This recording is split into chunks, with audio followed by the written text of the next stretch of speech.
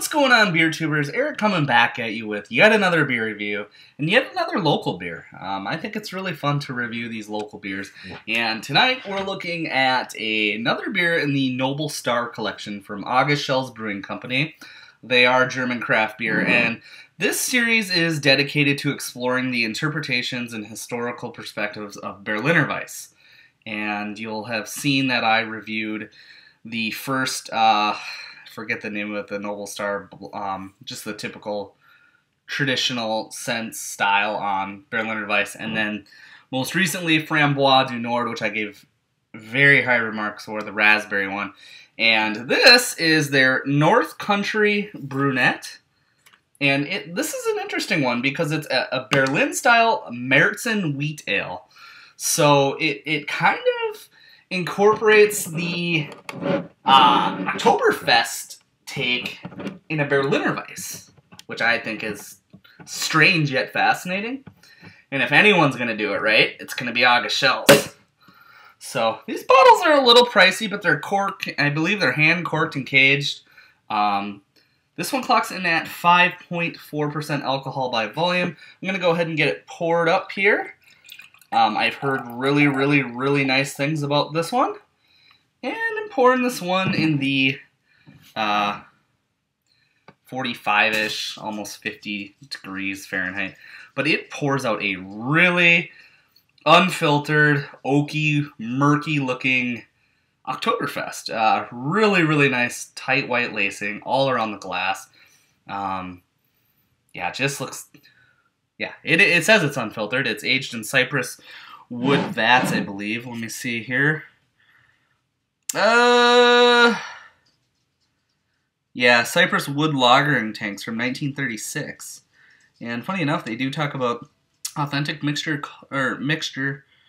of cultured of yeast, lactobacillus, and Brett.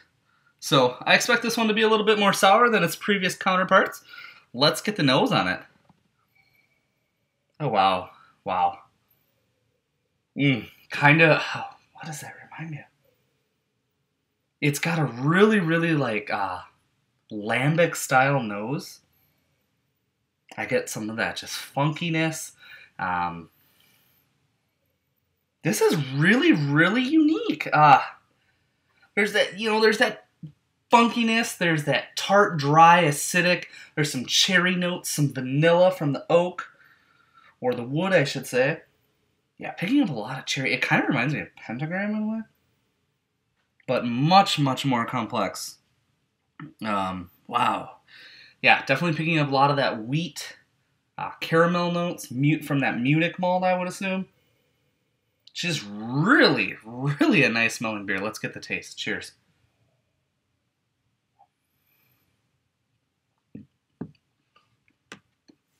Wow.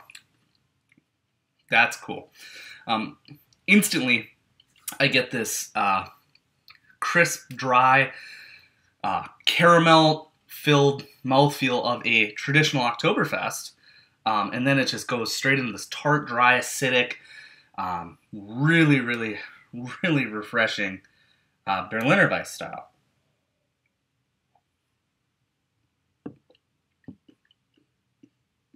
Yeah, notes of that, like, in a good way, a green apple.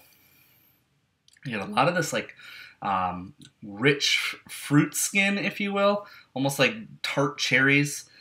Yeah, but there's just that base Märzen styles. Really, really balanced with the tartness and the sourness of this beer. This is very surprisingly very drinkable and very delicious.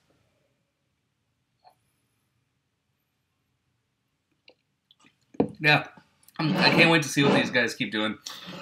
Schell's, hats off to you. You keep brewing and wowing me. Every time you put something out, it may not be a barrel-aged Imperial Stout, but this is stuff that I appreciate because there's so much care in such a bottle like this, and so much love and passion for the arts of brewing, and it's got some historical perspective, and it's just, I think this is worth picking up for everyone. Casey and Ryan, I've got one coming your way.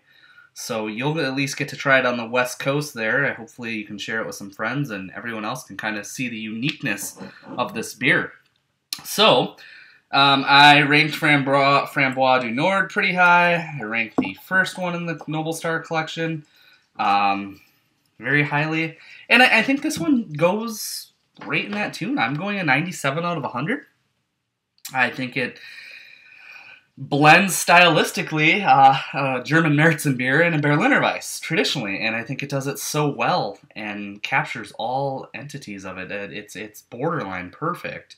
So if you can get your hands on it, this is something to definitely seek out and try and trade for. I would happily do that for you guys. I believe this bottle was $15, so this is a little on the spendy side, but it's worth it when you get something like this. So thanks for joining me for another more traditional solo beer review. I've had a lot of group and fun reviewing beers with my buddy John and Kurt, and so thanks for joining me, guys. We'll see you in the next one. Cheers.